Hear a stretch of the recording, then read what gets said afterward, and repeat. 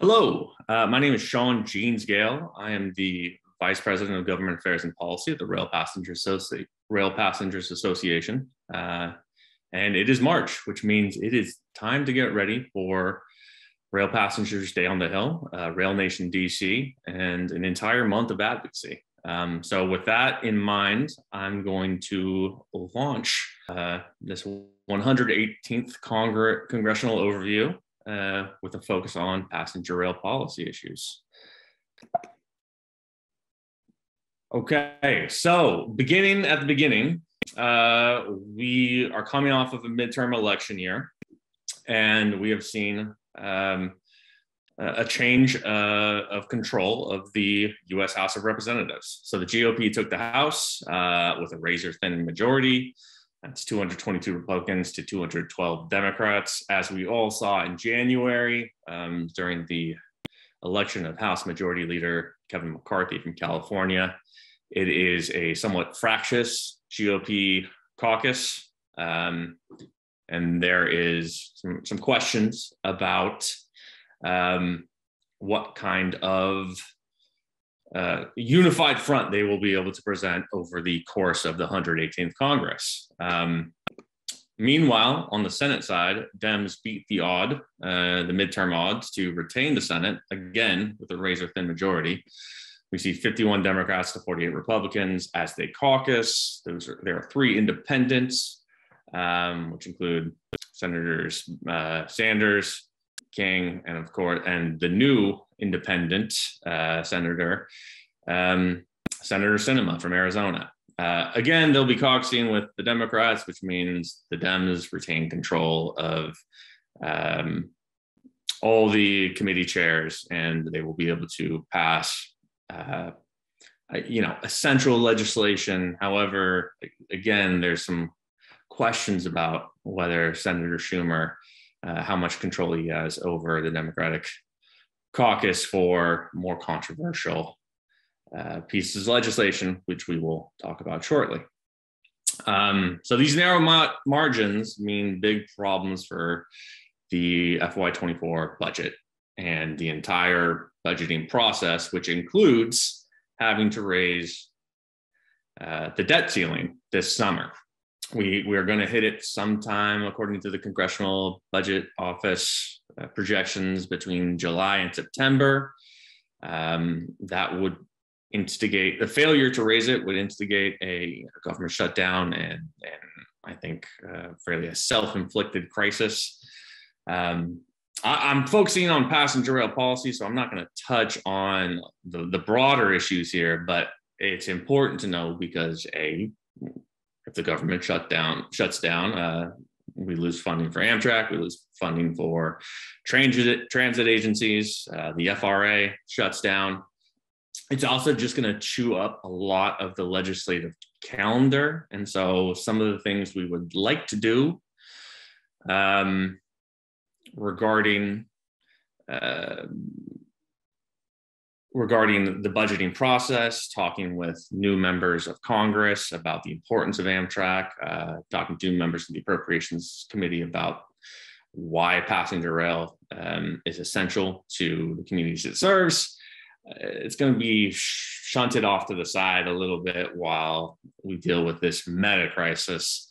I think the private sector is publicly expressing confidence that a deal will be struck. I agree with that. However, the problem is this is not the most functional legislative body in the world, and they work best when they're facing deadlines. So without that kind of overt public pressure, from the private sector to come up with a deal,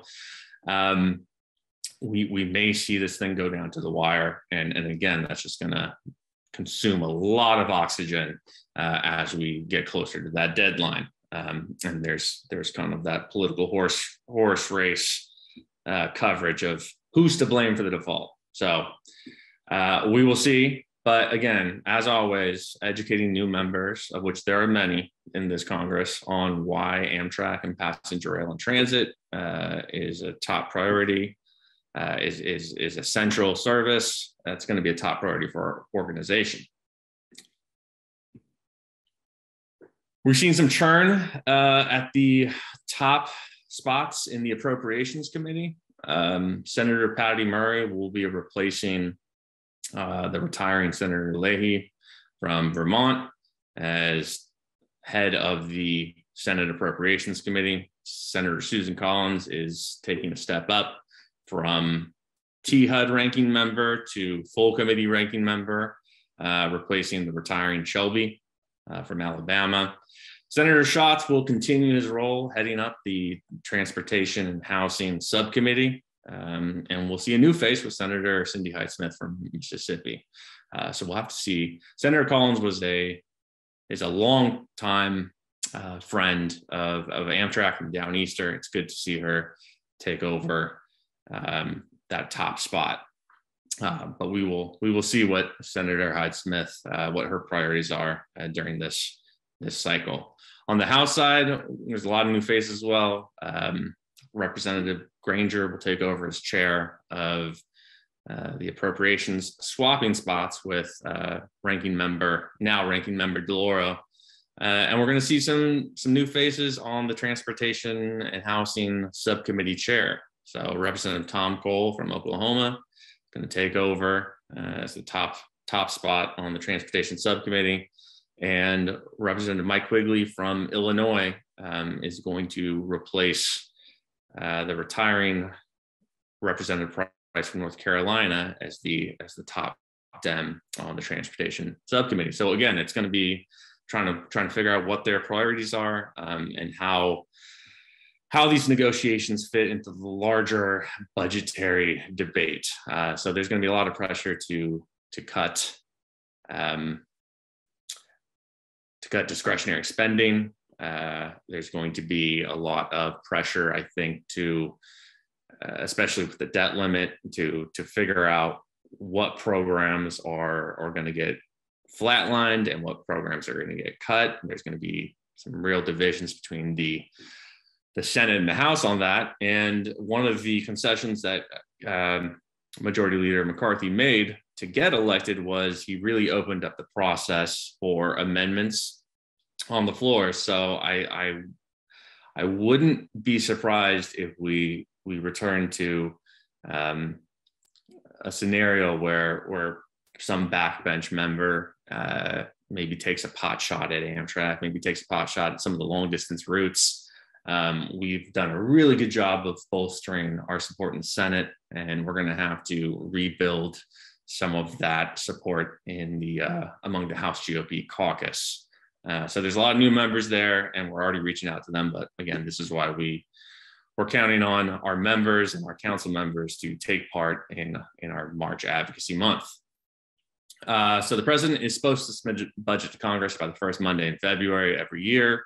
We've blown by that deadline. It's not unusual. Last year's budget was released March 28th. I'm hoping we don't see it go that late this month because that is the March 28th is our day on the Hill. And that would be a little difficult to incorporate the budget request on that short of notice.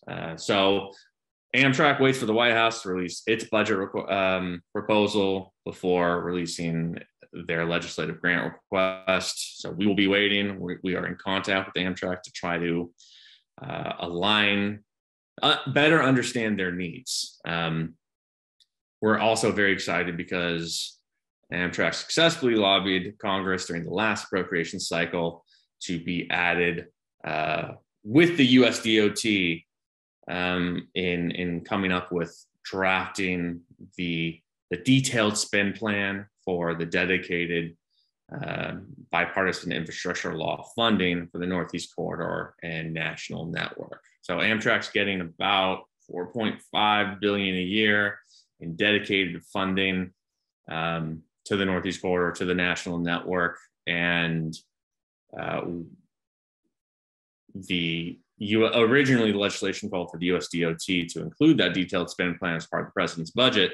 Amtrak made the case, it's our railroad. We have a better sense of how we should be spending it. So we should draft this together. So I would expect that to be either part of the president's budget request or Amtrak's legislative grant request. Either way, we're going to find out a lot more information in the coming weeks about how this money is going to be spent during the kind of the first tranche of investment.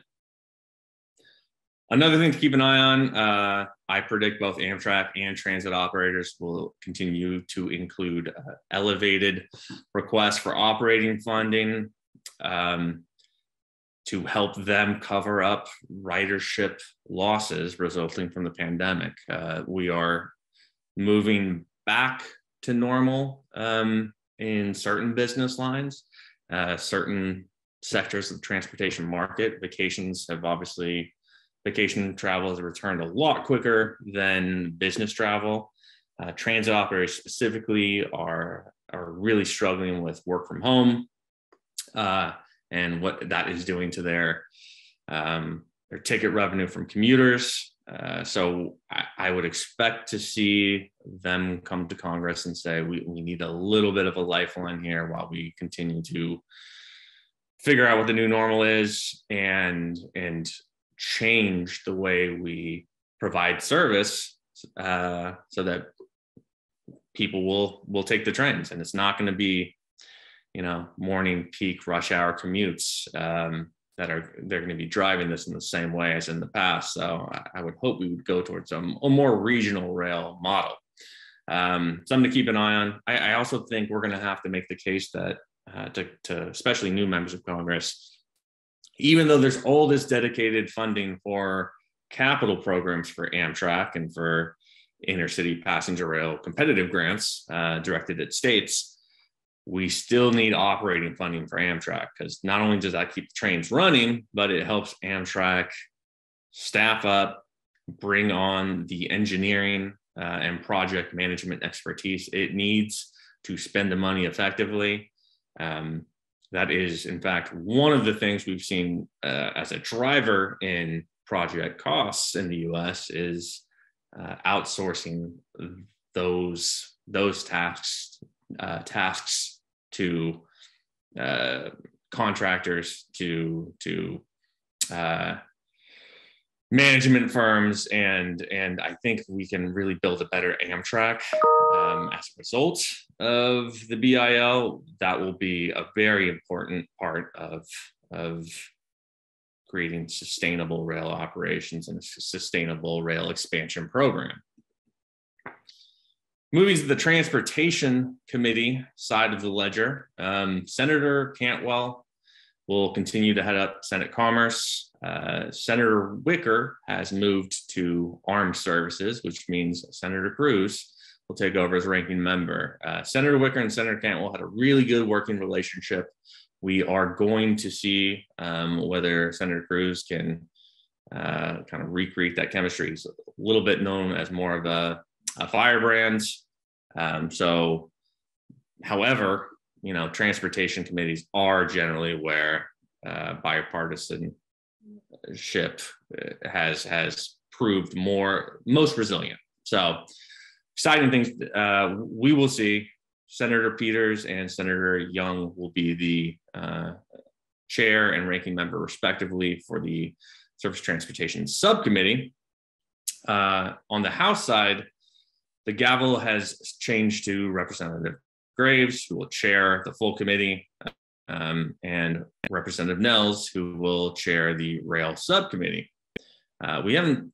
Graves is a steady hand. He's expressed a lot of interest in developing a sense of bipartisan comity, and so we are optimistic about that direction based on the comments Chairman Graves has made. Representative Nels is a little bit more of a unknown quantity on the rail side. He is kind of caused some waves with an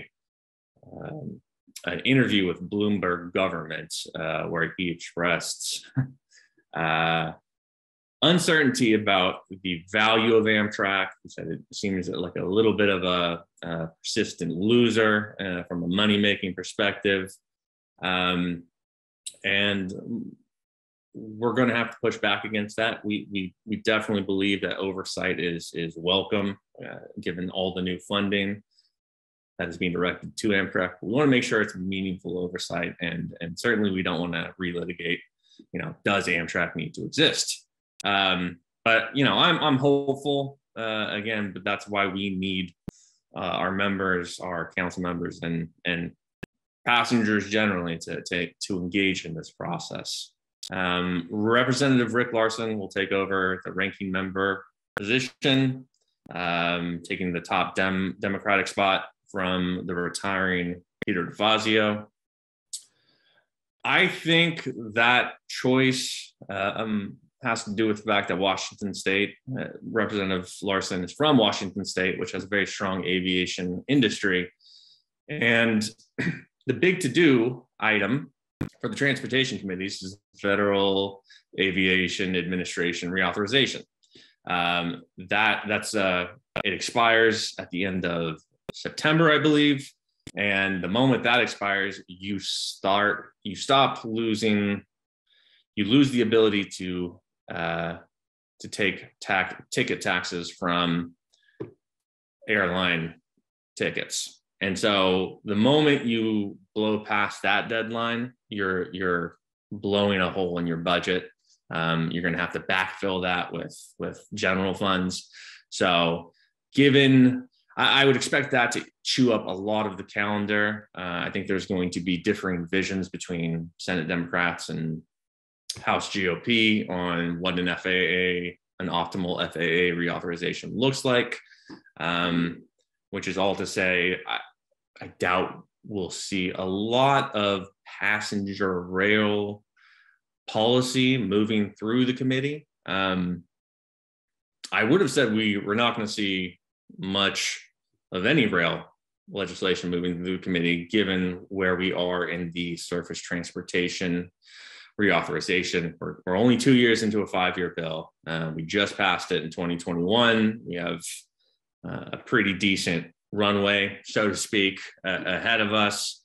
So it's really, I think the committees are going to be, I would have predicted the committees would have been more focused on implementation rather than coming up with, innovative and new rail policy proposals. However, the Norfolk Southern derailment in Ohio is having quite the impact on the national conversation about freight railroads and the role they play in the U.S. transportation system. We've seen a bipartisan group of senators introduce the Railway Safety Act earlier this week.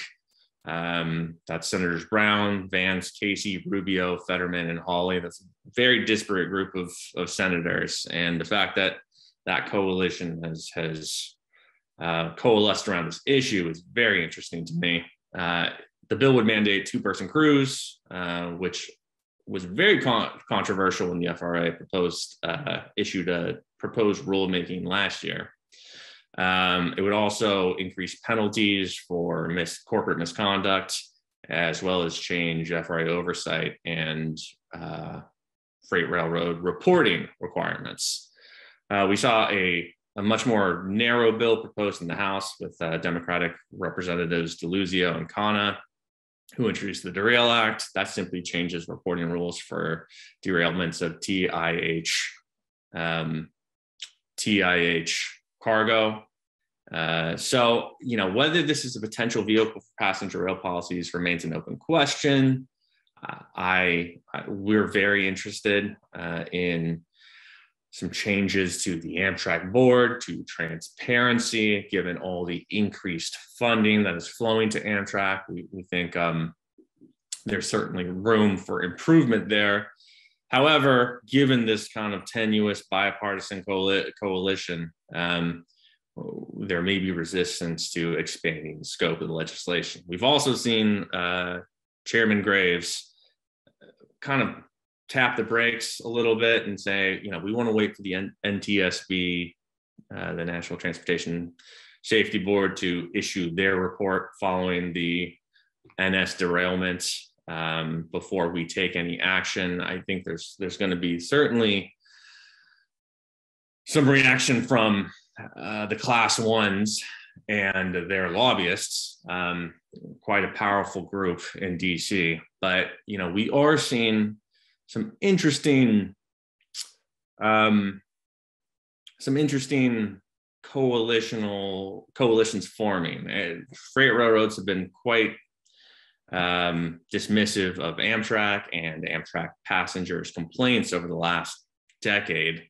But now that we are seeing crisis in the rail shipping community, with communities who are trackside, located alongside the freight rights of way, I think we could see the stars aligning for some meaningful regulation.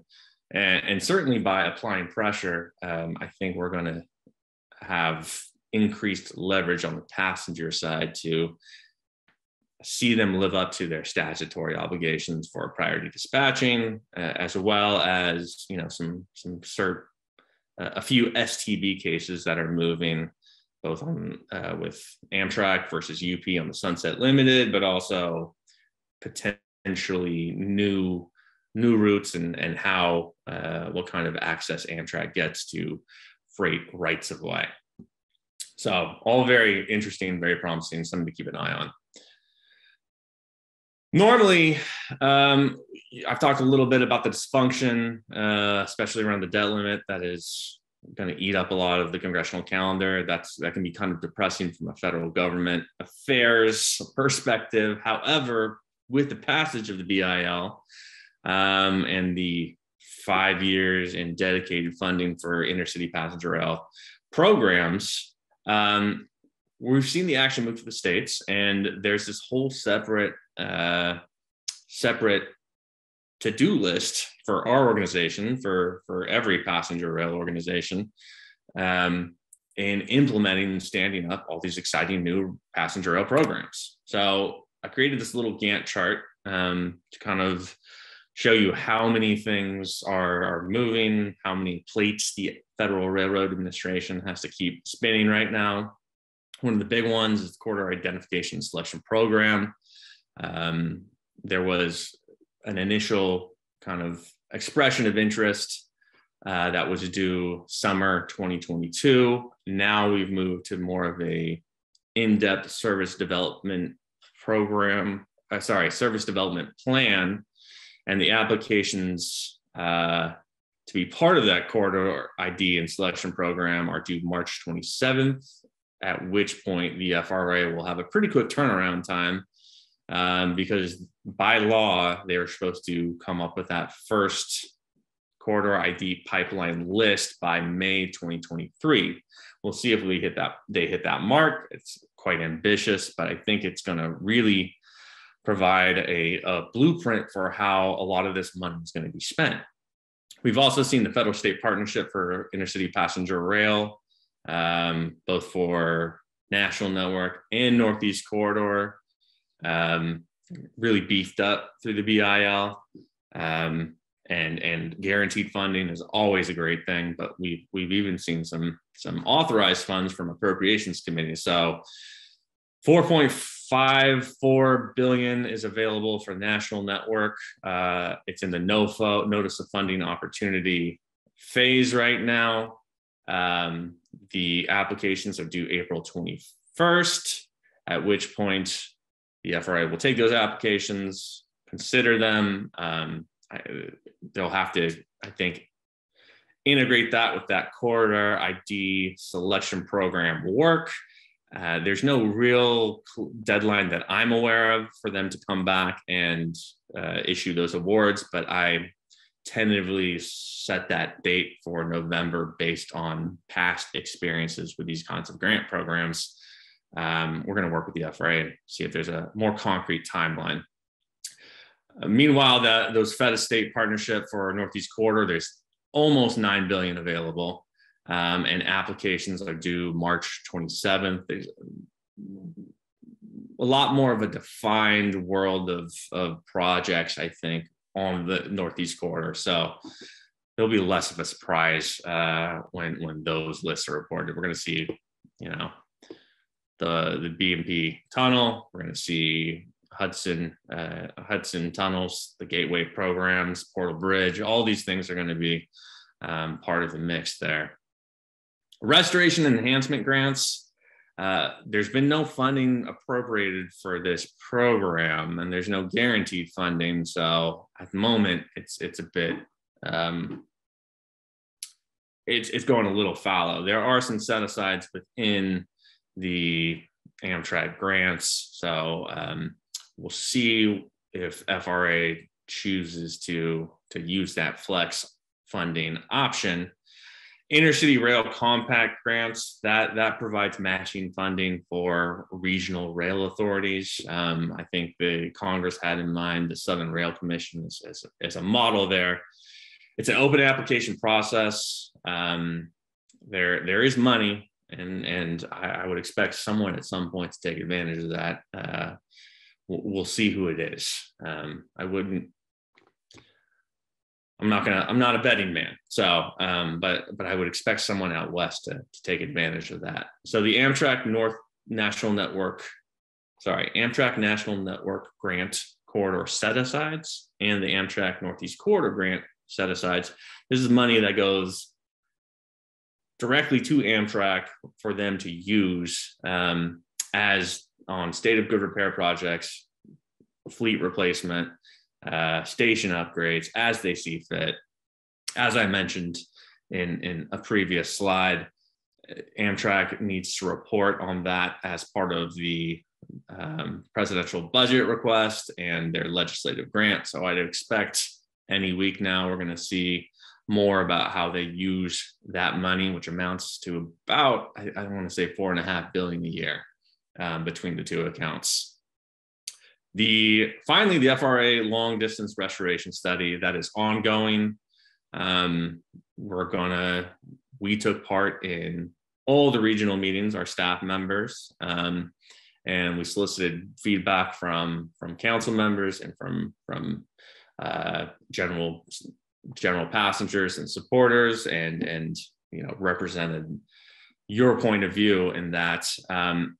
The final report is due November, and they had 2 years to do it. They didn't really get it going until about a year after the BIL was passed. So we're on a bit of a condensed timeline. I'm going to take a moment to talk more about that long distance study, since I think it's going to be interesting. Although I will say we are going to hear directly from the FRA long distance study leads as part of Rail Nation DC. So I would very much encourage you to register for that if you have any interest in what is going on with that program.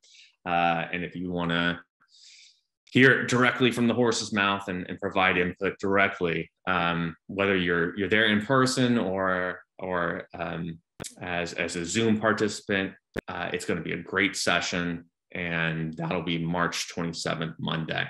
So very excited to hear more from them. And I think we're going to hear about the next phase. So it's important, I think, to understand the way the long distance study and the corridor ID studies interface and overlap and where they don't.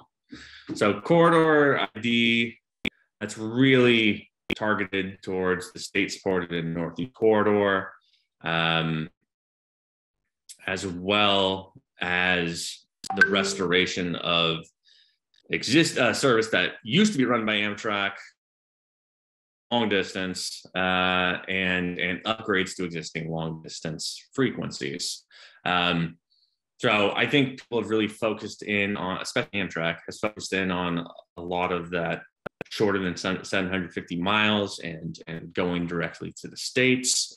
But it is important to note that the Corridor ID program will include restored long distance services that used to be operated by Amtrak and increased frequencies, whether that's a daily Sunset, a daily Cardinal, or maybe something like a second daily frequency on between Minneapolis, St. Paul, and Chicago, which has been in development for a while. What the Core ID doesn't address, according to the FRA's interpretation of the law, is new Amtrak long distance routes. So routes that were operated by some railroad other than Amtrak, or a new alignment. I think we're still waiting to hear more details on this. One of the big routes we want to push is Chicago, Atlanta, Miami, and that is close to an Amtrak route that was discontinued, but not quite. And so, does that fit within under the umbrella of core ID, which would give it access to federal state program grant money? TBD. Again, we'll hear more from the FRA on that later this month. Without going into too many details about the presentation they gave, did want to include this map, which I think many of our members and many passengers will be interested in.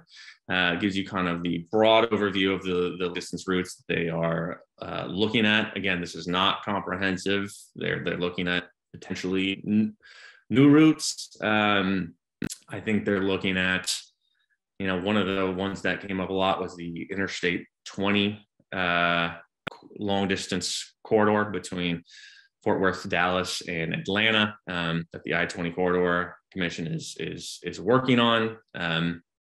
We certainly support their efforts. So, but it does give you, I think, a pretty good sense of the universe of possibilities. There's going to be a lot of analysis that goes into the current travel market. We're 50 years on from 1971 when Amtrak was founded, which was when a lot of these lines were drawn on the map. And so it's important that we update our priors. That being said, I think there's a lot of room for community input, and that is why we're encouraging our members to go to the FRA Long Distance Study website, which I'll show you at the end of this presentation, to provide input.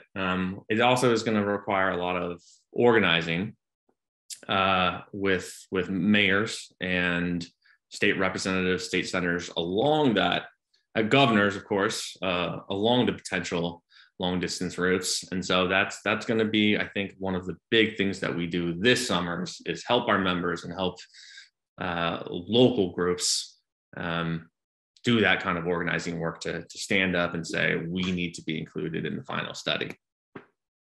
You can see here the regional working groups, how they're broken out. Again, RPA staff members were at every one of these meetings, which happened all across the country, all throughout February. Some really interesting things. If you go to the FRA longdistancestudy.org, you can see all the meeting materials, which will help you better understand what was discussed, what goes into the process, and what the final report is going to look like. I've also included the contact form that is at FRA longdistancerailstudy.org at the bottom.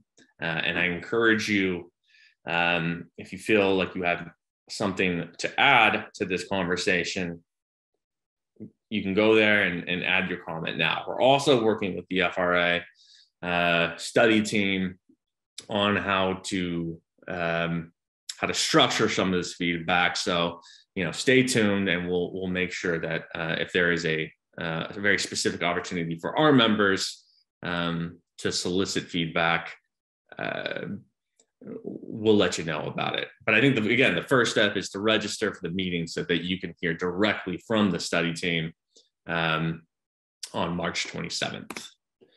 So there was a lot I went through. A lot of that was very general. We're going to follow up later next week with some specific Amtrak policy requests, some specific policy to-do lists around transit and around the implementation of these new BIL programs. In the meantime, if you have any questions, reach out to me at Jeans-Gail@narprel.org. Happy to answer any questions you have, and if you have any, if you want to take part in our day on the Hill, either remotely or in person, fire me a line and I'll make sure we add you.